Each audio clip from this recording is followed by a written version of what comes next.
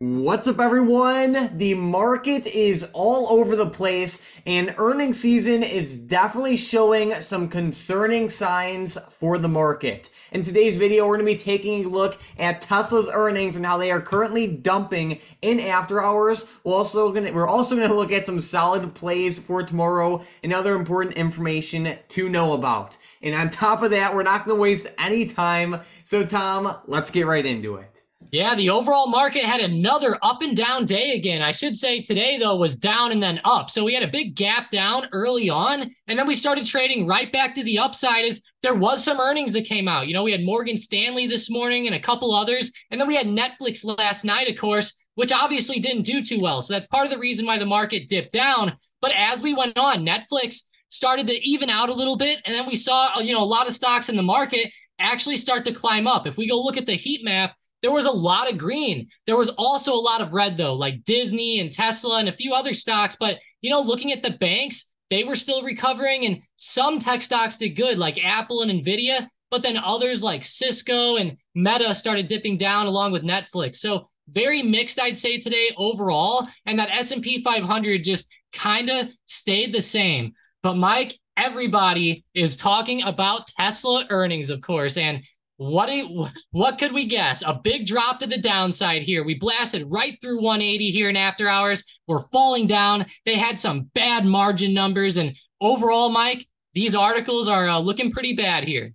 You know it, and I already know a bunch of people are going to say, oh my god, Tesla is having great revenue growth. Why is the stock falling? This is manipulation, but realistically, the earnings are more, there's more to it than that. So even though Tesla is having great revenue growth, their net income and earnings dropped more than 20% compared to last year, and that is a pretty big problem. So it's like, yes, they're having great revenue growth, but their earnings are not as great as it was last year, and it came in like right around expectations. So, they have a little bit of a problem on their hands in the sense of like their net profit margins are shrinking, and it definitely does not please shareholders how much Tesla is just, cutting the prices of their vehicles. Their current operating margin for this quarter was 11.4% versus 16% in the fourth quarter of last year and 19.2% in the first quarter of last year. So like that is a very big change. And Tesla actually just cut their prices again for the sixth time this year. Their Model 3 price cut is 11% for this year, and their Model Y price cut is 20% for this year. Those are big, Tom. Yeah, those are huge cuts there. I cannot believe the Model Y was cut by 20%. And I actually went to the Tesla website to check what the prices are right now. And look at this. You can get a base Model Y here for like $46,990. That's not bad, especially when you go look at other SUVs on the market of this caliber. Like other electric EVs, especially SUVs, are very expensive. Like go look at some BMWs and, some of those, they can run up to $100,000 plus. And look at this. You can get a Model Y long range for like just under 50K. So really not bad there. It's good that they're cutting prices in a way, like they're trying to drive buyers in. And that's kind of what happens sometimes, whenever companies go throughout their process. It's like Tesla started out being pretty expensive. They're trying to get more affordable to drive in even more customers. And I think that will help them over the long term, Mike. But in the short term, those margins are rough. And like you said, even though their revenue was kind of growing year over year, up 24%, that net income being down 24% was pretty bad on the other side of things. Exactly. So let's take a look at that stock reaction. It definitely has not been good so far. Tesla closed right around that like $180 mark. And right now it is around like $173 and it is dropping by the minute. Of course, as the earnings conference call comes out, that will bring in a lot of extra volatility. Tesla is one of the craziest stocks in the market, so you can never underestimate how this one will move, especially in after hours. But, right now, with the current price action and the current reaction, it is not looking bullish for Tesla. Yeah, it's really not. Like pretty much from that closing price to now, it's already down around 3.85%. And, like you said, that they do have the conference call coming out. So keep in mind, maybe Elon will announce something big with like the Cybertruck or something like that. You never know what they're going to talk about, but definitely not looking good right now. And, I will say Tesla was actually kind of selling off today ahead of this event. They traded up throughout the day, but that drop last night was pretty rough. Exactly. And Tom, here is what my concern is. Like yes, we had some big earnings lately, but like the the main entree is not until like the next couple weeks, as we have Apple and Microsoft and Google and Meta and all those good stocks. But it's like, if we look over like the past 2 days, when you have two tech powerhouses like Netflix and Tesla both report earnings and both have somewhat bearish reactions, it just makes you wonder, what's next for companies like Apple and Microsoft and the rest of the tech stocks. And I know each company is completely different when it comes to earnings, but a lot of times, like if earning, like a lot of times, like these stocks move somewhat together. Like, like just last year, like we saw a bunch of stocks just getting destroyed on earnings. And then, a couple quarters ago, we saw a bunch of stocks popping on earnings. So it's like, I think we're set for a very interesting and somewhat scary next couple weeks.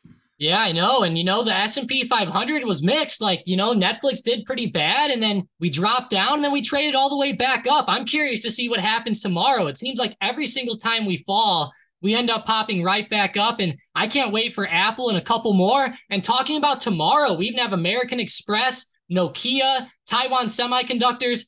Mike, I will say, shout out to the legend Icy Pro with Nokia for anybody who knows that. Let me know in the comments down below if you remember that story at all. And then we have Procter and Gamble on Friday. So a lot of big stocks coming up still this week, even not as influential as Tesla, of course, but Taiwan Semiconductors tomorrow will be pretty big too.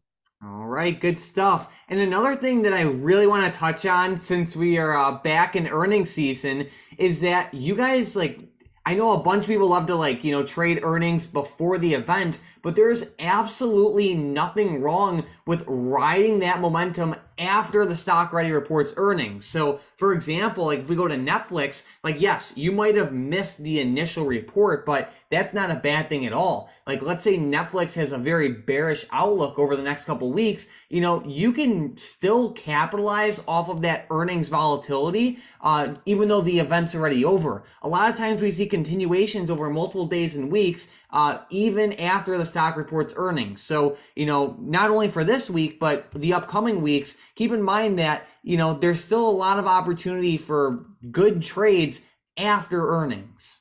Yeah, there definitely is. Looking at Netflix here, Mike, they actually ran down in after hours yesterday just below $300, which is a huge psychological resistance. I'm sure a lot of buyers came in there and bought the stock right back up. Probably did pretty well, a lot of algos and stuff like that. I'm really curious to see if this stock can maybe break below 314 and then maybe come down and retest 300. That would be a huge level to go down and test again. And I wouldn't be surprised if they did, given all this negative price action. Good stuff. So Tom, there's one setup that I'm really watching right now, and that is Meta. I've been hawking this stock over the past year, and over the past couple of months, this stock went from $88 all the way up to like over $220, right? So it's had a great run up, but I feel like we're finally to the point where it's like there's some serious resistance overhead, especially around that $220 range. And, I feel like we're starting to see a little bit of increased selling pressure and it's just overbought. So I'm really looking at Netflix over like the next couple of days for a potential downside play. And of course, with Tesla and Netflix having somewhat negative earnings reactions, that just makes it easier for other tech stocks to fall. It really does. And I think Meta is a great play to the downside. I know that you've been talking about it for the past couple of weeks, and I've been hawking it too because of just how much we've been talking about it. And look at this amazing resistance hit here at 217. Look at all these other hits here from last week where we got a lot of negative price action plus these bad earnings. I think that'll be an amazing play to the downside. And talking about plays to the downside, I'm really watching AMD for another drop down. I know I talked about this one to the downside yesterday. This morning, I will say, Mike, it gapped down and then kind of faked out and came running right back to the upside on us. So I'm going to really watch this $88 support. $88 even down here is a pretty big level. If we get below there, I think puts could be huge here for the next few weeks. Perfect. Another stock I'm watching pretty closely is Teladoc, and I've touched on this stock a little bit yesterday. It had a pretty good run so far this week, and it has some really nice volume coming in and just price action. They had some good news yesterday with some new programs and just, better, more offerings, we should say, for their weight management and pre-diabetes programs. So, the stock's running up. It's very oversold, and it's just like a short-term setup that I'm looking at to the upside. It'll kind of do whatever it wants, especially if this like news continues. So it's just a stock I'm watching pretty closely. Yeah, I think with that news, they could do pretty well, Mike. Those weight watching type of things usually do pretty good. People are always self-conscious about that. And it's always, people always want to benefit themselves. So I would not be surprised if they started taking off a little bit more as well. My next play is actually to the upside as well, and it's on Adobe. I will say with tech stocks starting to fall down here in after hours, be a little bit careful with this one. They are also up here right at key resistance, right around 381. If we break out above 381.50 tomorrow, I think I'll look at more calls up. This stock has been pretty bullish the past few weeks, just like a lot of other tech stocks. And if we do end up rejecting, though, you just have to watch the overall tech sector because, if Tesla drags everything down, bulls might be pretty hard to play tomorrow. All righty. Well, Tom, let's get right into the momentum plays for tomorrow. With the first one, we have DAL to the upside. Yeah, this stock ran up in a huge way. These airlines have really been going since UAL reported, and if they end up breaking out above 36.15, I'll watch for calls of the upside. I really like this $36 resistance here. I've been watching that for the past few weeks. All right, with the next one, we have AMD to the downside. Yeah, poor AMD. So I know I gave my levels earlier down there at 88. Now that's being really, really safe. I feel like that's a big support. If that breaks, we'll probably get a bigger sell-off. But for all the scalpers out there, intraday here at the end of the day, there was a pretty big support right around 89.60. So if we get below there, watch for puts in the morning. And if we get below that, even watch 89 down here. If we break below 89, that could be another maybe a good move down to maybe test 88 then.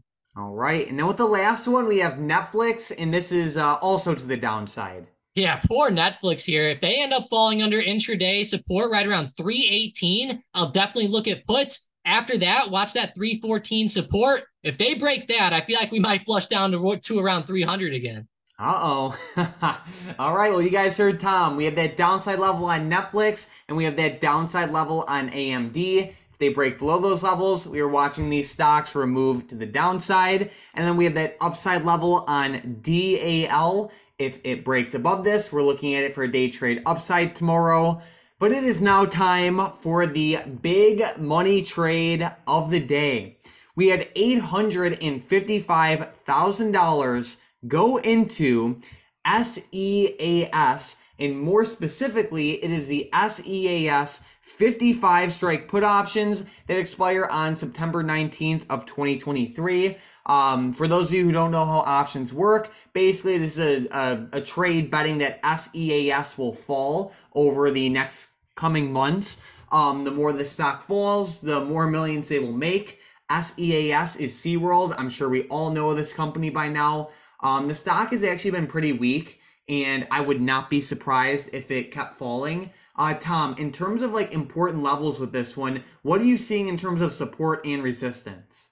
Yeah, so actually looking at it right now, it's kind of breaking a big support at the moment. There was a big recent move to the downside, and we kind of tested this 53 to 54 area. Now today, we actually started breaking below there right, around the end of the day. So maybe these guys are trying to front run a big support break here, moving to the downside. I think that could be a great way, a great trade that they're doing here. And I like that strike being in the money and everything like that. They're already set up, pretty well with that move down today. So if we break below there, there's another support where there's a lot of wicks right around 51.50 to 52. If we watch that, then watch $50 after that. But those are some pretty good supports, I think, for the next couple days. And I could see us maybe testing 52 tomorrow, especially if we get that downwards momentum continuing like we did today.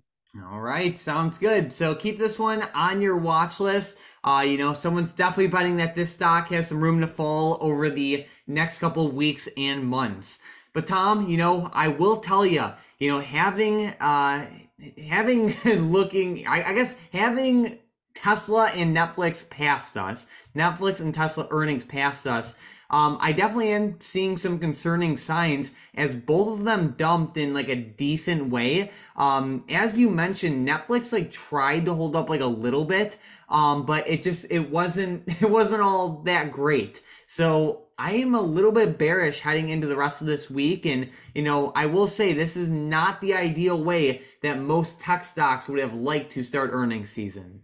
Yeah, definitely not. And tomorrow we have Taiwan Semiconductors in the morning. That's going to be a huge one there as well. I know they're a huge stock. Obviously, TSM's the ticker on the US exchange for anybody wondering. They actually took a big tumble last night with Netflix too. So I'm going to be watching them the next few days. And that move down with Tesla, Mike, is scary. And it really brings into light some of those articles that we've been looking at over the past couple weeks. We've been seeing shorts coming in here at all-time highs on the market. A lot of analysts were expecting big drops during this earnings season. The banks kind of made people feel like, hey, maybe this earnings season is going to go well. But now that we see these two companies report, I don't know, Mike. I'm definitely more mixed now than I was after those banks reported. No doubt. If you guys are new to the channel, make sure to subscribe. When you subscribe, you'll see our videos recommended to you more often. And last but not least, huge shout out to today's Discord member of the day, Dylan S201. You've been in the chat only for a week now, but you've been pretty active so far. So definitely make sure to keep it up. And thanks for all that awesome activity. Besides that, let's have an amazing end to the week.